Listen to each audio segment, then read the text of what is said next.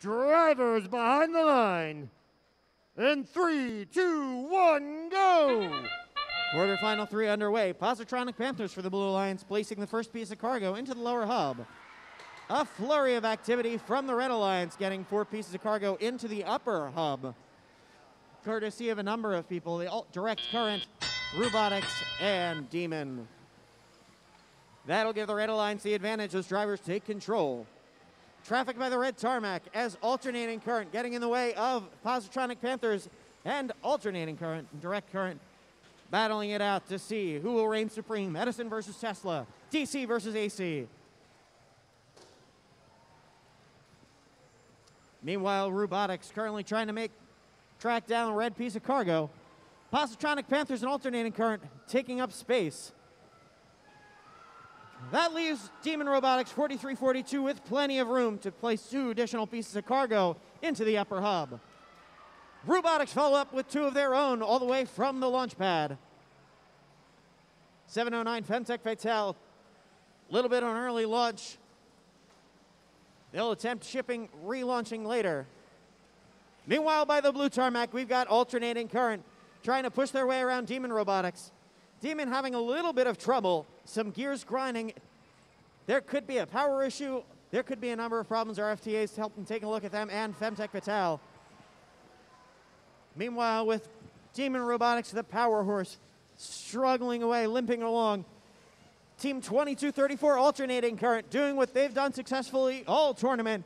They're already on the high rung with 50 seconds remaining. Positronic Panthers joining them as well. That leaves lots of time for Robotics on the floor to get additional pieces of cargo. We saw that last match separated by 1 point. Any piece of cargo could be the difference. With that too, that'll get another 4 points for the Red Alliance. With 30 seconds remaining, Alternating Current is already on the top. They're on the transverse rung. They've traversed it. Can the Positronic Panthers join them? With 20 seconds, Demon Robotics they're crawling their way across.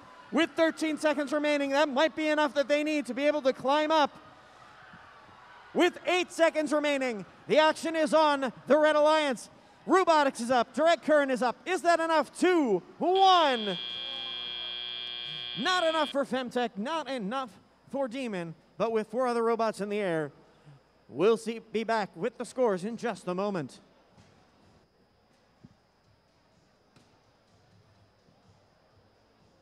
It's 2016. No, that's not the year. That's just their team number.